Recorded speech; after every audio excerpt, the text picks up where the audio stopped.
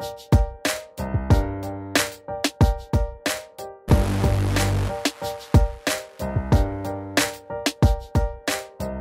and welcome to episode 426 of the Money to the Masses podcast with your resident expert as always, Damien Fay, and me, Andy Leeks. Damien, welcome back. How are you doing? I'm good. Well, I say I'm good. I'm looking at my hands as I make the podcast, which seem to be slightly scuffed because I had to break into my own house yesterday. So classic family, went out the house, left the key in the lock indoors, inside. So when trying to open or lock the door from the outside, we couldn't, and cue a period of about an hour in which I was trying to break into my own house, which I have to say I did successfully in the end using an umbrella of all implements. But just goes to show that, yeah, you have to be careful. People can break into your house with an umbrella, but yeah, don't leave the key in the door when you leave the house. So yeah, that was the highlight of my week so far. I actually feel like I could possibly break into houses because one of my favourite YouTube channels, and I don't know why I started watching this, is a guy called The Lock Picking Lawyer, and his whole thing is about showing you how you can pick locks. I don't know how it's legal. Is it a hobby for him? Is it like a passion? Well, he's actually a lock picker, and he that's his business. And a lawyer. Well, I don't know what the lawyer is. No, maybe listeners can tell us. Yeah, but I think I've seen this over your shoulder one time you showed me, and it is actually quite interesting because he explains how they work as well. But no, I didn't. I was almost having to do brute force. So yeah, it was a bit of a stressful start to the week. I didn't want to have to pay for a locksmith. Well, I suppose that's your punishment because you have been on holiday and you have had that chill time and now you've had the stress too. So what have we got coming up on this week's show? So on this week's show, I'm going to be doing a piece based upon famous quotes from usually famous investors on investing that you can learn from. So I'm going to talk about the quotes. Then I'm going to do a piece on pocket money. So some research has come out on levels of pocket money for children at different ages across the UK, different regions, in fact, across the UK, and comparing it to previous years, but also the levels on average paid to children for doing chores. So it's something that we've talked about in the office before. Do you give your children pocket money? If so, how much? Do you pay them for chores? Well, we're going to give you the answer to that part. And the final piece on the podcast, Andy, you are going to be doing. That's right. I'm going to be covering premium bonds. There's been an increase once again to the prize pool for the premium bonds, meaning that the notional interest rate now is up to 4.65%. To give you some context, it was around about 1.5% to 2% just last year. So it's really boosted that prize fund. So we'll be diving into that and talking about whether premium bonds are worth it.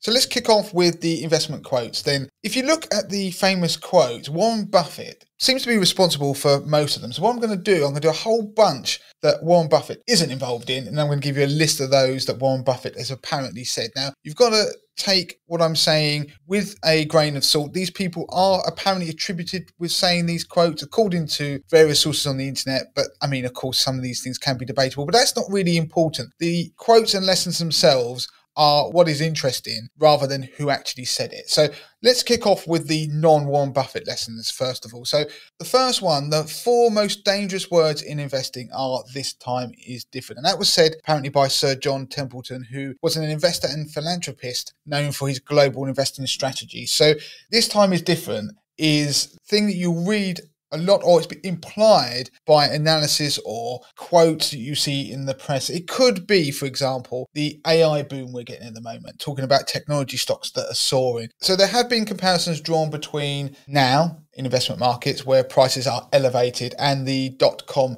era. So when the bubble burst, when we got to the end of the 90s into the early 2000s, and part of that is because of those elevated prices, but also because technology stocks are driving a lot of the enthusiasm that we're seeing in investors. At the moment, it's AI stocks, so artificial intelligence related companies. Now, what you might hear are people trying to justify that things won't suddenly blow up like they did back in the dot-com bubble and then this subsequent burst. So the phrase "this time is different" refers to that kind of thing where you're comparing a scenario where perhaps you're expecting something to happen through lessons of history. Things aren't panning out the same way as history has suggested. Yes, things can be different. Things do change. But even if things are different, saying "this time is different," it's been said many times in the past and people have fallen foul of it when things like markets have corrected. Bear in mind that often things aren't different. So I'm not predicting the market's about to crash, but bear in mind, just believing that things will be different doesn't mean that that will actually pan out. Next one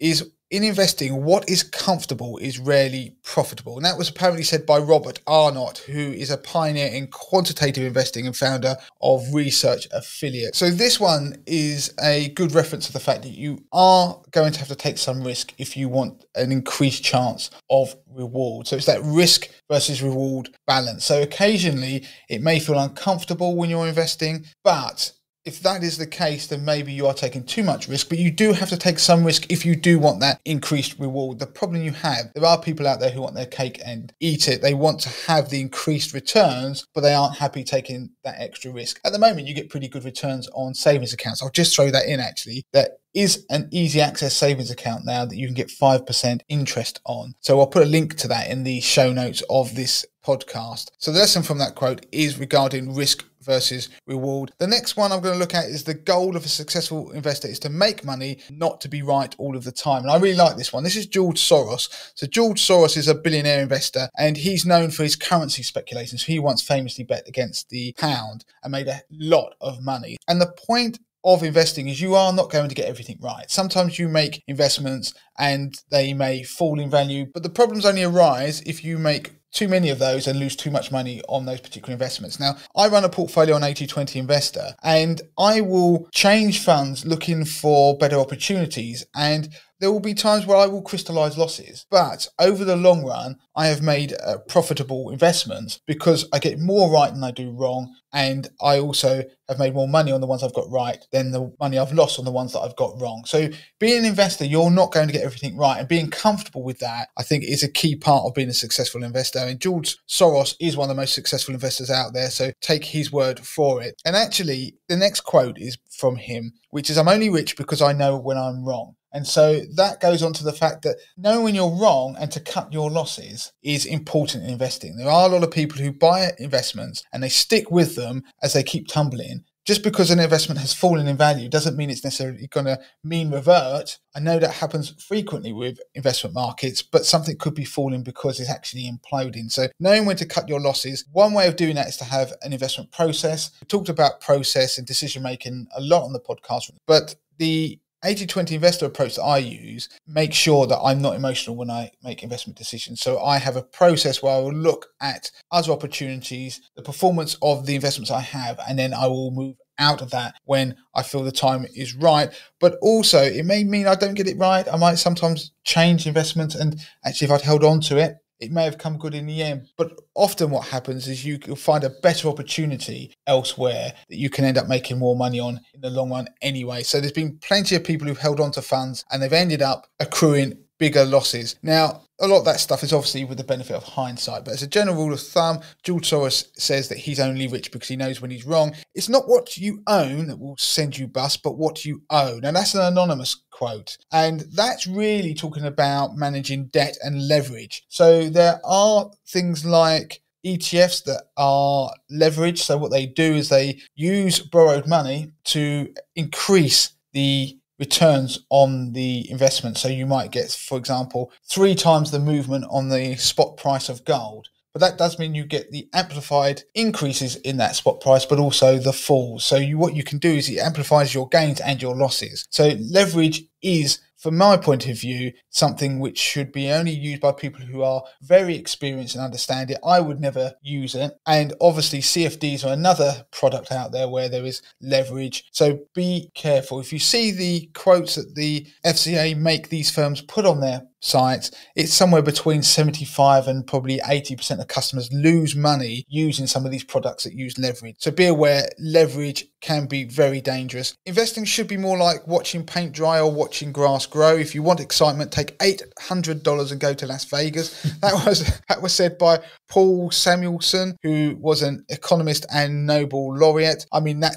speaks for itself. Investing should be boring. The best time to invest was 20 years ago. The second best time is now. That's another anonymous quote, unknown author. I like that because that just teaches people, listen to the podcast. What will happen? People look at the markets, say going back to, it could be after the pandemic when the markets crashed and think, I wish I'd got in then. Or it could be last year when markets crashed, oh, I wish I'd got in then. One of the lessons I've learned is that you can't time the market. I remember when I launched 80/20 Investor and I had my own 50k portfolio, it was in March 2015 and the market was at all-time highs at that point. And there was a part of me where I was thinking about, well, I'm about to invest this money to show people how you invest, but doing it right at the top of the market feels somewhat risky, almost that you are on a hiding to nothing in a way. You're going to probably lose money if the markets crash. But I could have sat there and kept doing that. But following process, putting money into the market, and of course, we are where we are now, up over 50%. And the point is that you can use tactics like dripping money into the market. We talk about pound cost averaging if you're worried about the volatility in markets. So we'll put links to shows where we talk about those concepts like pound cost averaging. But the main thing is to be invested in the market. Now, the other one is the investor's worst enemy. It's not the stock market, but his or her own emotions. That, again, speaks for itself. One thing when you see markets go up and down, there is always a tendency for you to become emotionally involved and make a knee-jerk decision. I say always a tendency. I should say there is a danger. And that's why I don't look at my portfolio regularly. I will only look at it typically about once a month and then decide if I'm going to do anything with my portfolio. But in the long run, you shouldn't have to look at your portfolio. Even once a year would be sufficient if you're only going to review it then. If you're following a passive strategy, for example, it's invest and forget. So those parts of my investment portfolios where I'm putting it into passives, I would just never look at it. I just regularly contribute to it. So be aware of emotional decisions that you could possibly make and try and mitigate that, again, following processes. It's not about time in the market, but time in the market. Again, an anonymous quote. That's all about being a long-term investor. So if you keep dipping in and out, the chances are you're going to miss those bounces. You'll see research that shows that the best days in the stock market regularly follow in short succession after the worst days in the market, because again, your markets tend to oversell and then they'll pick back up again as people buy the dip when you get towards that bottom. So that's again triggered by emotional decision making. People panic, sell at the bottom, and then people step in. Normally seasoned investors start to buy things when they think they're cheap and the market picks up. Next, risk management is the key to survival in financial markets. That's about diversification. So managing risk. I always think about the idea that if you are worried about your investments at night, you're not sleeping, you're worried about market sell-offs, or you're worried about the fact that you may be losing money or might lose money, then you're taking too much risk. If you're worried that markets might go up and you're not going to take advantage of that, then you are taking too little risk. So risk management is key. Don't look for the needle in the haystack, just buy the haystack. That was obviously John Bogle, who was the founder of the Vanguard Group. So it was really seen as the godfather of low-cost passive investing, which obviously is a very good piece of advice. So passive investing for the long term, just buy the market. You buy a tracker, for example. You get recessions, you have stock market declines. If you don't understand that's going to happen, then you're not ready. You won't do well in the markets. That was Peter Lynch, who's a former fund manager and also author. That's again about understanding investment markets. It's a bit like I always tend to say about if you're going to surf, then you're going to have to get wet. And if you don't understand that fact, you shouldn't be on the water. Similar sort of idea. The stock market is filled with individuals who know the price of everything but the value of nothing. That was Philip Fisher, who was a renowned investor, of course, but talking about the idea of finding value when you're investing in something, which will lead nicely onto Warren Buffett's lessons in a second. The biggest risk is not the risk itself, but the failure to mitigate it. That is a reference again to the potential for risk and diversification. So buying a range of different assets. It's not whether you're right or wrong that's important, but how much money you make when you're right and how much you lose when you're wrong. So that's George Soros again. The market is a device for transferring money from the impatient to the patient. I like that one. And so the lesson there is patience is key if you want to be a successful investor. There are going to be ups and downs in markets, but hold in for the long term. Markets do tend to go up over time. So the longer time frame you have, the more risk you can take if you're comfortable with taking more risk, but be patient. A good example of this was the post-pandemic era. Everybody wanted to become an investor. So do you remember there was a period where if you look at companies' results, so look at some of the platforms, they had record years in terms of new customers because people had furlough payments, they weren't spending money. So people started speculating on the stock market. And then markets started to rebound, started to go up. But then obviously, as inevitably happens in these scenarios, you have a pullback, people started to lose money, people panicked. We then, in subsequent years, had market fall again when we got to 2022. People started bailing out of markets. They'd lost money. They were not patient enough to wait for markets to recover, but more importantly, just to ride these ups and downs. And so they lost money, bailed out. And what ended up happening is the people who bought in at the lows They may have drip money in over time. They are the patient people who would have picked up things at a good price or cheaper that inevitably rose over time that we've seen since. So patience is important when it comes to investing. Otherwise, you make knee-jerk decisions. And the thing I worry about, there are a lot of people after the pandemic who will have been burned slightly because of investing in just single stocks rather than buying a diversified portfolio, and those people may never come back to investing and be able to grow their wealth. So that is something, unfortunately, I think we're going to see in the period going forward. Now I'm going to move over to Warren Buffett. So Warren Buffett is known for loads of different quotes on investing. If you go to episode 291 of this podcast, I'll put a link. I listened to the show before coming on to do this one, and it was a really good roundup of lessons from Warren Buffett's style of investing and his career. I included a couple of quotes that he'd said, 3 of them, but I've got some more here, actually, different ones. But the lessons from Warren Buffett are definitely worth listening to. So go listen to that podcast. But the lessons from his quotes, this one is just almost comical. Rule number 1, never lose money. Rule number 2, never forget rule number 1. And that is more about avoiding drawdowns as well. So avoiding losing money. If you can, that will probably in the long run, well, it will increase your returns. I mean, it's easier said than done, but I think it's more about not taking excess risk. His most famous quote is probably, I will tell you how to become rich, close the doors, be fearful when others are greedy, be greedy when others are fearful. So that is the idea that people tend to, rather than buy at the lows and sell at the highs, they tend to do the opposite. So when the market is at the lows, they sell and panic, but then when they go and buy at the highs, because they're obviously getting greedy and jumping into the market, fearing that they're going to miss out. So that is the opposite that you should be doing. You should be buying low and selling high, of course. Warren Buffett's other famous quotes include the most important quality for an investor is temperament, not intellect. I like that because I do think there are a lot of people who think that investing is difficult and it's not for them. And you've got products out there in terms of robo-advice propositions, you've got things like Vanguard, lots of trackers. Investing is for everyone. You can buy a diversified portfolio now incredibly cheaply. On that, when I think about investing, it being difficult, I've had conversations with friends and they broach the subject of investing. They've got some spare money and they say, it's not really for me. I'm not going to get into it. And I say, well, have you got a pension? And they'll say, yeah. I said, well, you're already investing. Yeah. And then that's a really good way for them to go, oh, okay. So my pension fund is taking risk. It's just that I'm not sort of actively involved with it. Yeah. And I think people confuse investing with like day trade, when owning stocks, owning bonds, owning a portfolio of investments is actually investing. So it can be boring and should be boring. The quotes I've already read out explain that from successful investors. And as the quote from the founder of Vanguard said, well, if you don't know what to buy, you buy the whole market. And that is possible. And of course, it never used to be possible or as easily accessible to ordinary investors, so armchair investors. So now you don't have to pick the next stock or company to back to become the next big thing. You can buy them all already. And the thing that I find interesting, you get people who understand companies in terms of what their products they sell, Apple, for example, and they might love what they do. They might have all of the Apple's products, yet they would never think about investing in Apple. And so I'm not saying you go and invest in the things that you buy as a consumer, but these companies and these large companies, Apple in particular, have a huge influence in the market. You don't have to just buy a single company, but you will spend lots of money and be one of their customers, and they make lots of profit from you. You can actually share in that profit by owning some of their stock. So risk comes from not knowing what you're doing is another Warren Buffett phrase. That is true if you do something very crazy, esoteric, take too much risk. But if you don't know what you're doing, again, you don't have to. You can use some of these robo-advice propositions. You can use things like trackers, build portfolios. There are tools, articles that we'll link to, that anyone can do it. I think if you try and do something that goes beyond your own understanding, know what your limits are, know what you understand, try and learn more, but you can get somebody else to do it for you very cheaply. Days gone by you couldn't, but you can do now.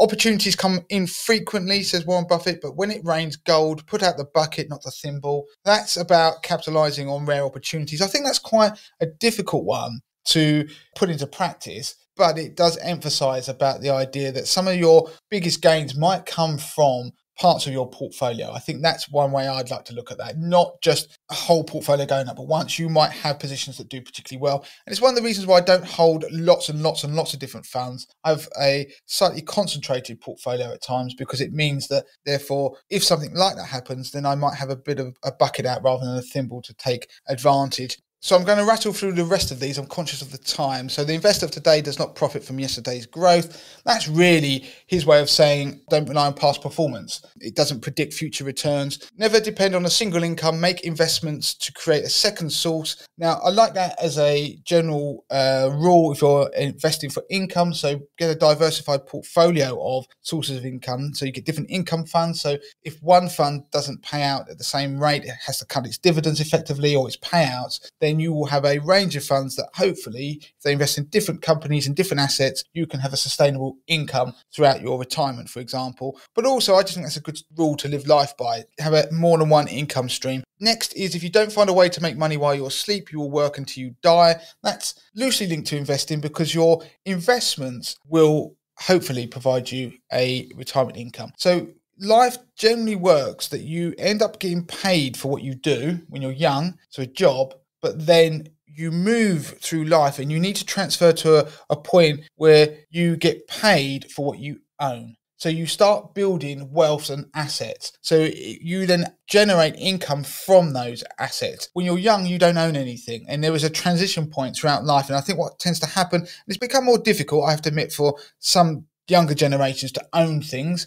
property, for example, but they can own other types of assets when it comes to investing. But you've got to try and build wealth, try to own things over time if you don't want to work until you die. And the next one is do not save what is left after spending, but spend what is left after saving. So that's putting the priority on paying yourself first, which is a very good rule of thumb to live by. And finally, the best investment you can make is an investment in yourself. The more you learn, the more you earn. So those are the lessons from some of the best investors there have been in history. Some of them are actually quite good life lessons. So take those, learn from them, and hopefully you can become a better investor. Okay, so let's move on to the next piece then. We're going to be looking at pocket money, and there's been some research done by one of the leading pocket money apps. What have we got, Daniel? So GoHenry, they do a regular piece of research that they update each year, and the latest update covers 2022, and it looks at the levels of pocket money that the children are paid in the UK. So I'm going to go through the numbers in 2022. So the average pocket money a week for a 6-year-old was £3.04. Now the average for a 7-year-old is £3.26. It gradually goes up until you get to, it seems to be a bit of a jump from an 11-year-old gets £6.21 on average to a 12-year-old, presumably once they start going to secondary school, and they get £8.14. The average 13-year-old is £10.31. And then as it goes up, when they get to 18, they get £12.28. So we'll put a link in the notes of this podcast to the article where this data is collated. So that gives you an idea of what the average is. You shouldn't feel obliged to match these, of course. Everybody's individual. And one thing I would point out that wasn't really teased out in the research itself, but if you compare the numbers to a year earlier in 2021, there is generally a fall of around about 40 to 50p per age group. And that is really, in my view, an impact of the cost of living crisis. So people, I think, are paying their children less pocket money now than they were. So that is something not to feel bad about. That just shows you that is happening around the country. If I give you a quick overview on the different regions, then London, the average weekly pocket money is £9.96. Compare that to the North East, that's £6.84 a week, and you've got the Midlands. East Midlands is £6.57, West Midlands £6.46, and if you look at the South East, it's £7.85. Scotland is £8.09. And again, all of those regions generally have seen a decline from the year previously. So I now want to quickly give you a roundup about chores, because there are people who pay their children for doing chores to encourage them, and this is the rough price that children are paid for a chore on average. So homework is the best paid chore, it seems, in the UK, £1.18 on average per chore. So that's just doing your whole homework. Tidying a room is £1.02. Making the bed is 81p. Loading and emptying the dishwasher, I wish people in my household could do that a bit more frequently, 88p. Putting clothes away, 71p. Brushing teeth, 72p. I thought that was just hygiene. But read every day, 96p. Yeah, reading is definitely a battle in my household. Recycling, rubbish, 77p. Getting ready for school, that's a legal requirement to go to school, but getting ready for school, 77p. And feeding pets, again, I wish my children would feed my cat more regularly than they do, 92p. pence. So there you go. That's a roundup of what's going on in the UK. It's quite interesting there to hear some of that data. And the reason they're able to be so detailed on that data is obviously they pull it from details that parents actually put in via the app. So if you're interested in doing that, then do take a look at the reviews we've done. We've reviewed GoHenry and a couple of the other apps that do similar things to do with pocket money. We'll put that in the link in the show notes. Yeah, and there are a range of products out there. I mean, GoHenry is one that charges, but there are others that aren't pocket money exclusive products, Revolut being one. If you have a Revolut account, you do get one free children's under 18s card with that. So you can use that to give them money in a similar way. You can't pay them for chores. You can do that on GoHenry. So you can pay them per chore. You can set that up. But you are able to transfer money onto a card that then children can use in the shops. They can even use it abroad, in fact. And they can learn about how to use money. And on that, I'm going to mention something, Andy. A future podcast in a couple of weeks, we're going to do a bit of a compilation of our best stuff to do with teaching children about money in the lead up to kids going back to school. Okay, so let's move on to the final piece of the podcast then. And this is just a short piece to talk about premium bonds. We've talked about premium bonds before in the podcast. It was a little while ago now. That was episode 281, where we posed the question, are premium bonds any good? Well, I can kind of answer that now. Premium bonds are becoming pretty good because they have increased the notional rate of interest. Now, the reason it's called a notional rate of interest, premium bonds don't work in the same way as a usual savings account. The return that you get on those are not guaranteed. It works very similar to a lottery. You pay money into premium bonds, you get premium bonds in values of £1 each. You do need to spend at least £25 to get your initial investment into those bonds. But then those bonds act as tickets like lottery tickets, and there are a number of prizes ranging from £25 right up to £1 million. And if you're lucky enough to win on the premium bonds, then you win a reward, and that's either paid back to you directly into your bank account, or you can choose it to be reinvested as extra bonds. So your premium bonds are entered month on month into draw. So unlike lottery tickets where you get a ticket that goes in that week and it's done, premium bonds, your tickets are entered into draws forever. And any money that you win, that's effectively your return. So if you don't win any money, then you don't make any return. So you'd have a zero return and inflation would eat away at that. So it's something that you're entered into month on month. And the top prize is it still £1 million? There's two top prizes of £1 million. But what's interesting, the reason we're bringing it to the podcast this week is that there's been an extra £66 million boost. And what these equate to is additional prizes in the prize pool. So for example, this month there's an additional 269,000 prizes, which equates to that 66 million boost. And it means that you've got a higher chance of winning, which is this notional interest rate that's been boosted. So, and that's obviously when you say they've added those prizes will be added in each month going forward. Yeah, in addition to what was already there. So for example, the current month in August, the prize pool was around about £405 million.